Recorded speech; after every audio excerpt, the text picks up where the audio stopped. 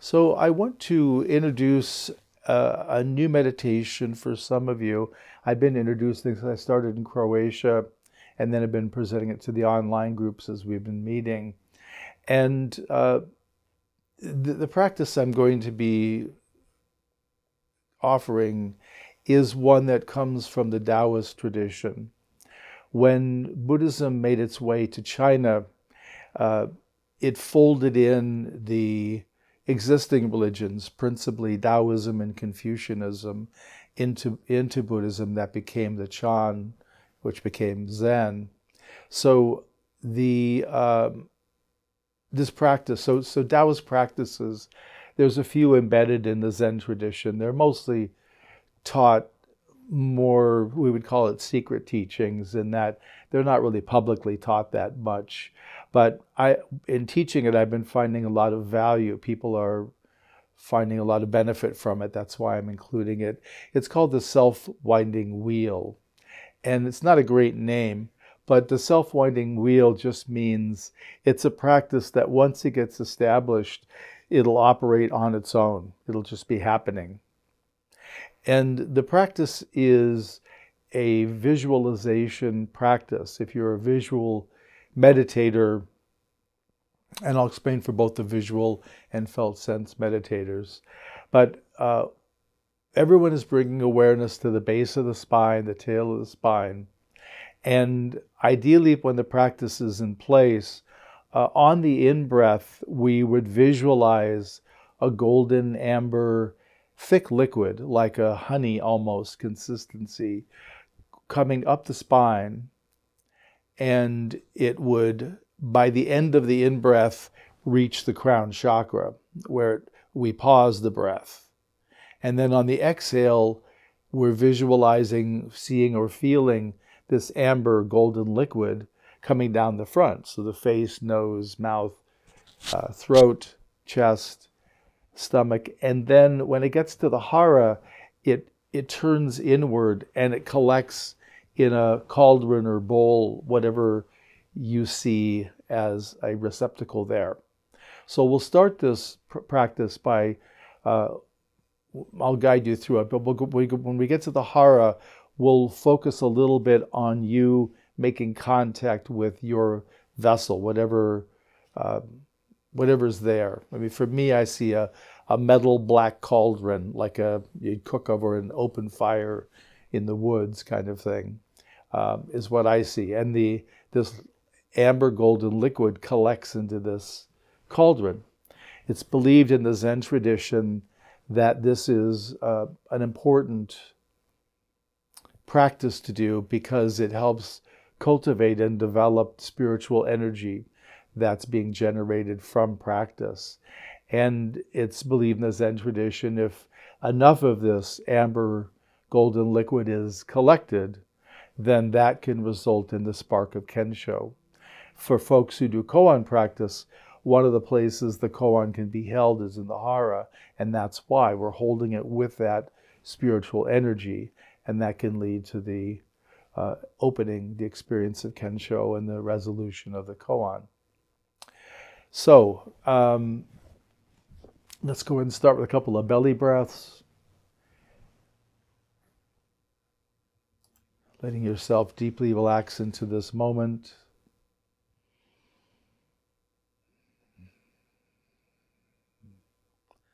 Feel your contact with your seat.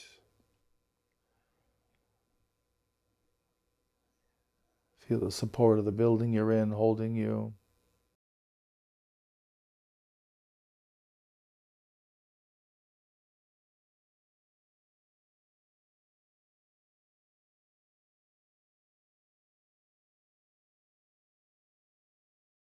Let your body relax. Let any optional tension, any holding of stress that's influenced by you, just lighten that a little bit. Open that tightness, that holding.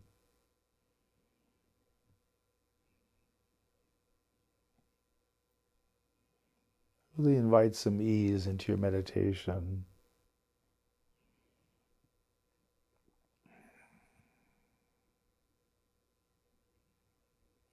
On the next in-breath, invite awareness to the hara.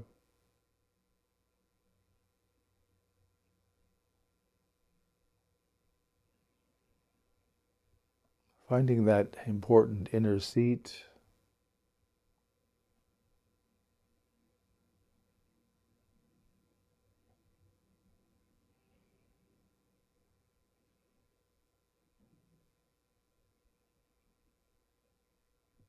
And while we're in the hara, let's make contact with that receptacle, that bowl, vase, cauldron.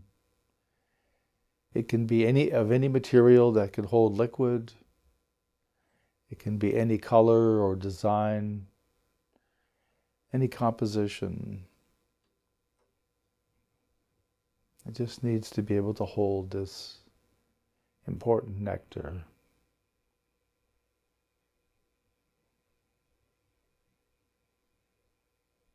A sense into the receptacle that's here for you, feeling its dimensions, its shape, the material it's made from, whether it's ceramic or metal, some other substance. Feel its stability, its presence, the here-ness of it.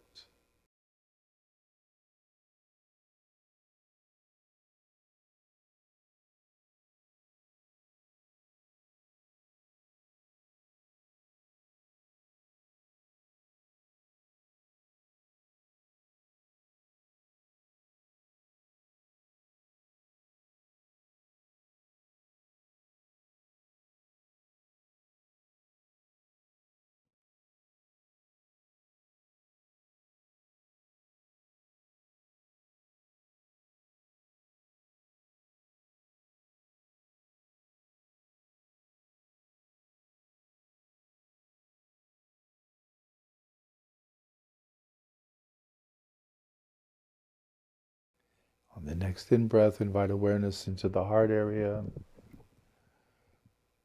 We're opening here to innate goodness, that brilliantly bright, uplifting quality.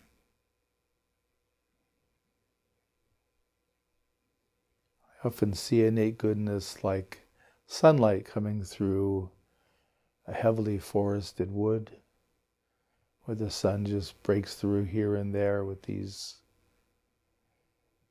brilliant beams of light. That warm yellow sunlight breaking through and illuminating the darkness before it. What's unlit, if that's a word.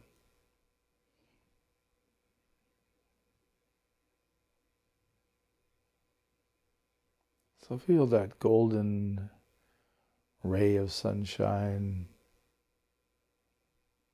its warmth,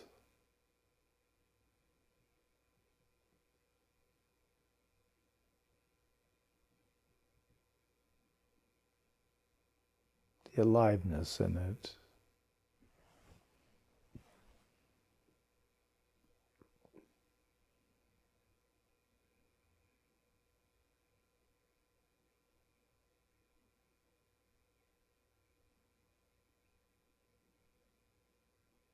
Feel the uplifting quality of innate goodness, the buoyancy, the ease.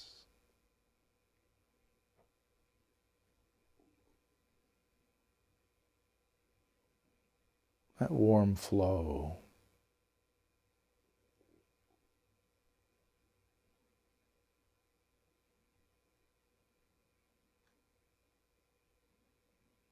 Let the innate goodness just fill your awareness as fully as it wishes.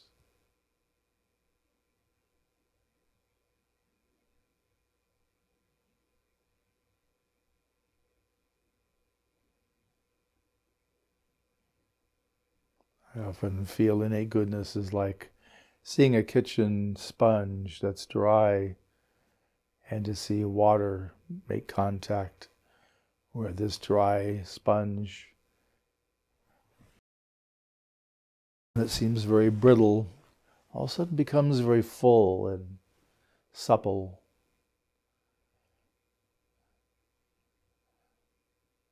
Has a lot of ability to bend and flex.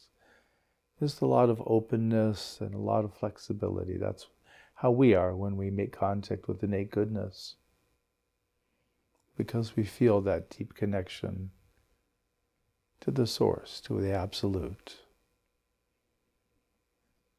We take comfort in the fact that we don't create it, we don't maintain it, and we can't make it go away. It's always here.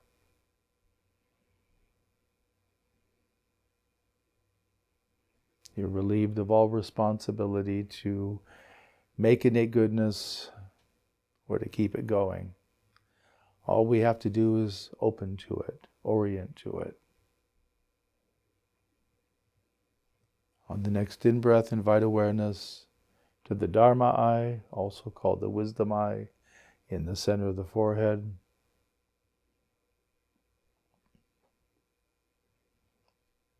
The opening and developing of the wisdom eye, the Dharma eye, assists us in inner sight, meditative sight. It also helps us cultivate intuitive knowing. I know based on contact rather than on reflection and the working of concepts.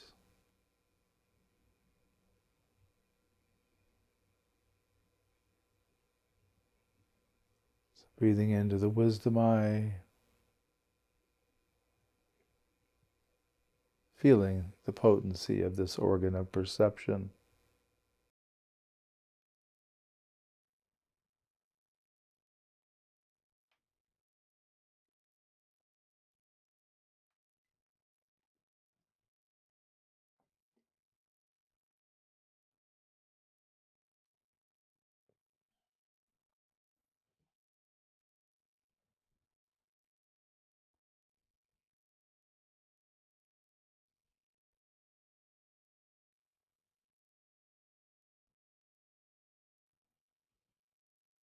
On the next in-breath, invite awareness to the crown chakra.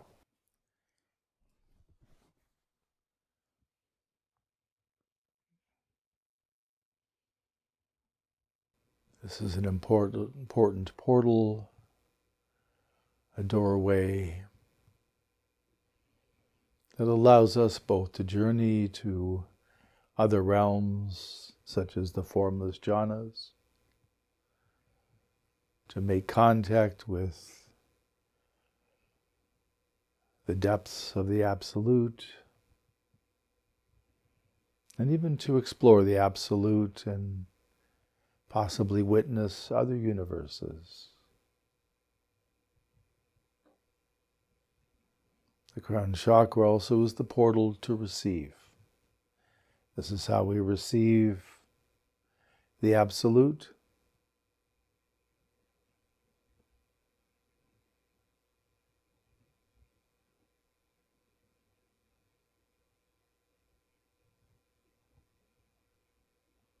So bring your awareness to the tail of your spine.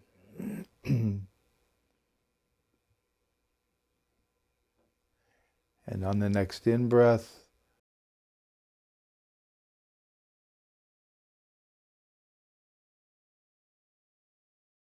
invite awareness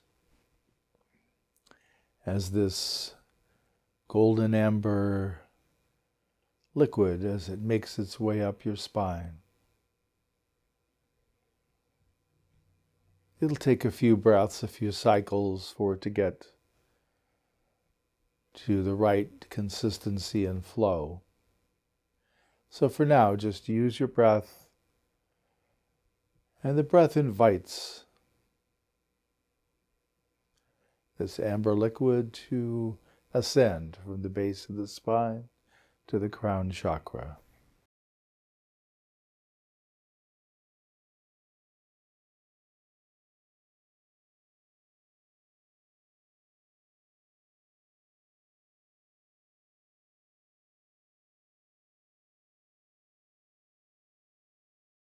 Once the amber liquid has made its way to the crown chakra up the back,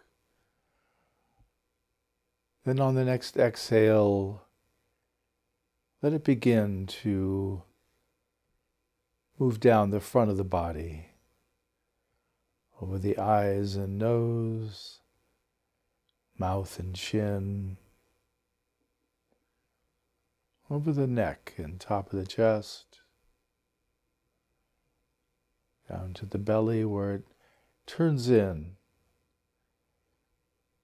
to fall into the cauldron or bowl you have there in the hara. If you're a felt sense meditator, then you're just making contact with all this process through its felt sense.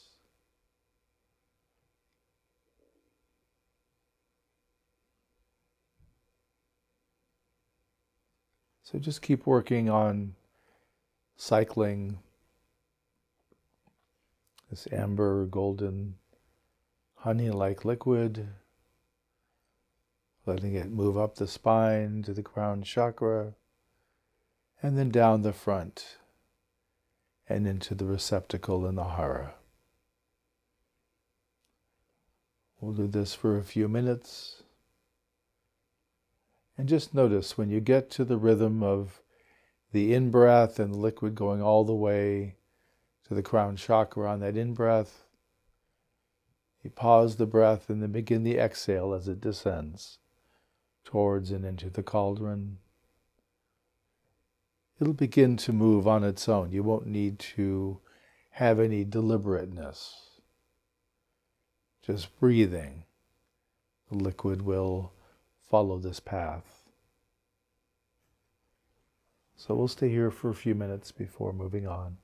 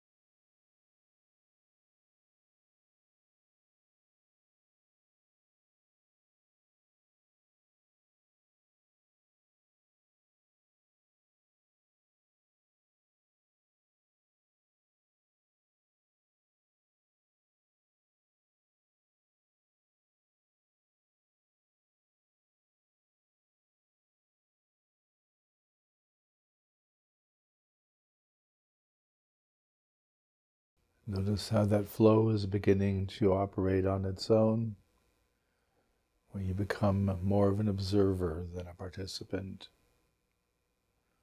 Just let that happen.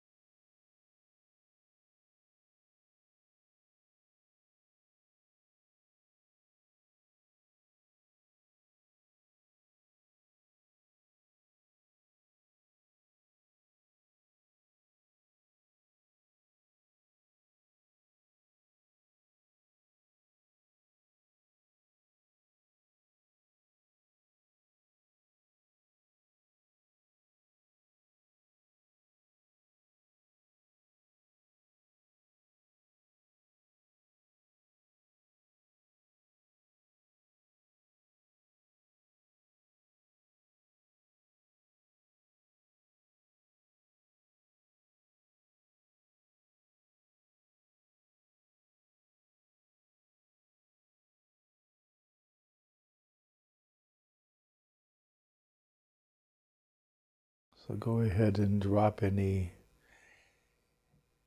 intention to apply awareness to the self-winding wheel. Just let that practice be. As you bring awareness to your interiority, we orient to see whether body and mind are in a flow of unity or if they're separate.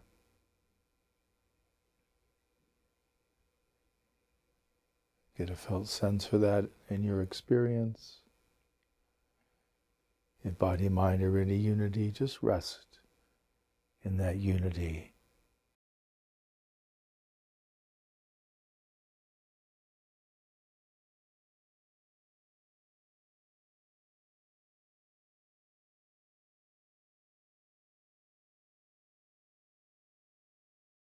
If body and mind are not flowing into unity, they're likely separated by a conceptual division. Mind is in the head and body is in the rest of our body from the neck down. And people typically have some type of separation between the two. It might be in the neck or elsewhere. If you're feeling body, mind, and separation, hold all three of those equally with no intention on anything changing. Just bring full awareness to body, mind, and any separation.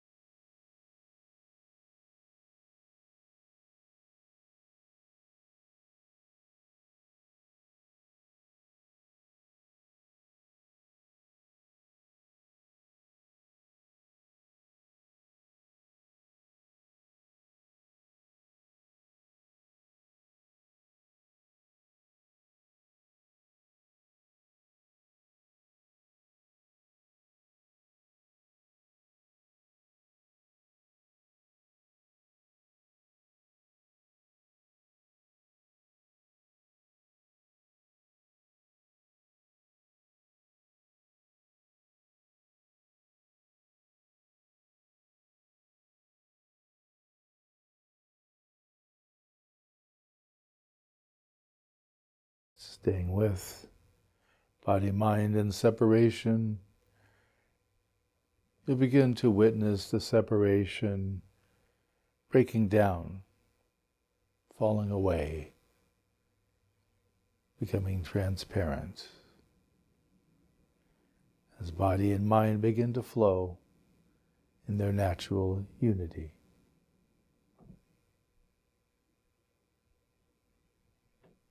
Let yourself experience that flow of unity.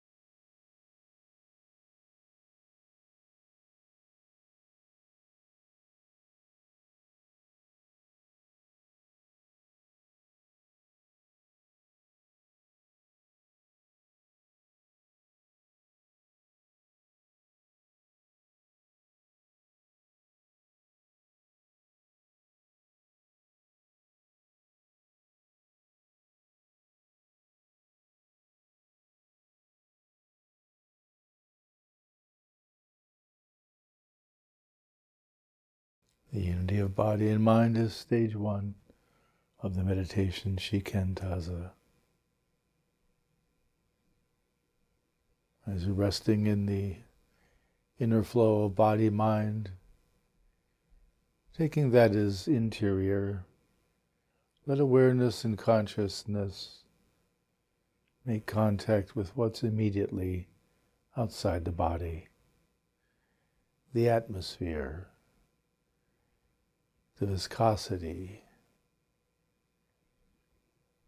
So maintaining awareness on the inner unity, flow of body-mind.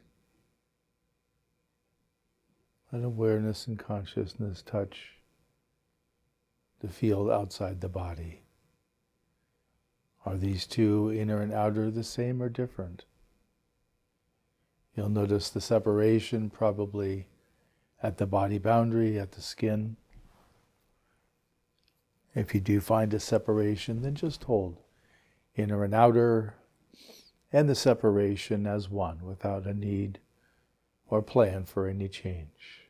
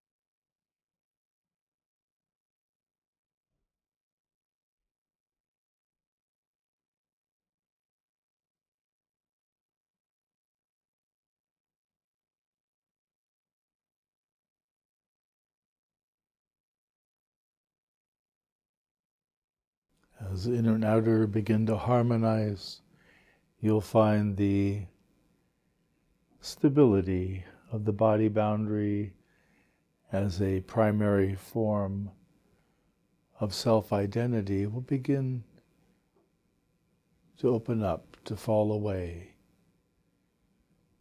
to become transparent. Where the inner and outer meet as one, and there's a unity, a flow of inner and outer. Let that connection, contact, and flow continue.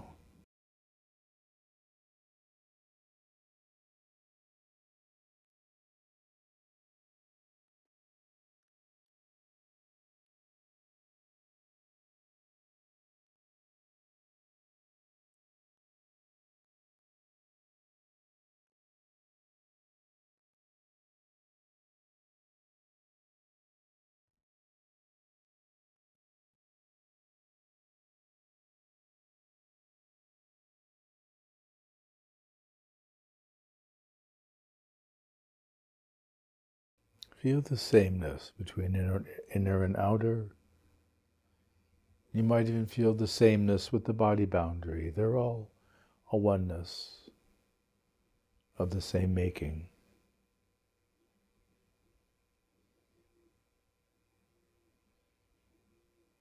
As the body boundary begins to drop, let awareness rest where the body boundary is not, where it's absent.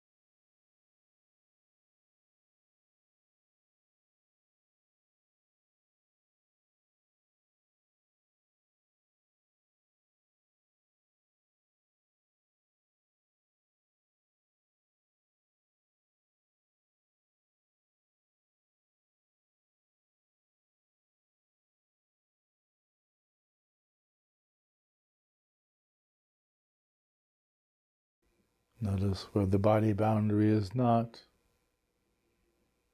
And as awareness is resting on the unity of inner and outer, which is stage 3 of Shikantaza, stage 2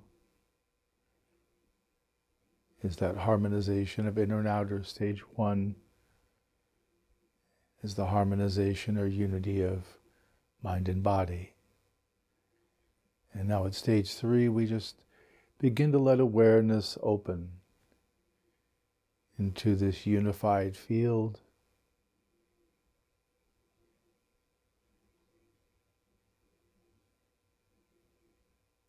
This vast open space that's before us.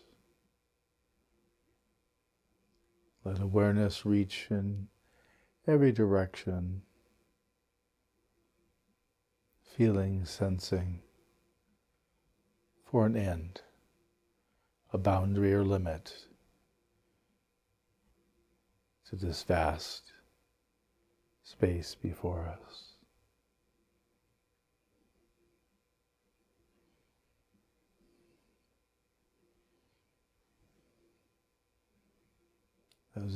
Those of you with inner sight may be witnessing the intense blackness of the field, a rich, dark, luminous blackness, extending in every direction we can sense or look.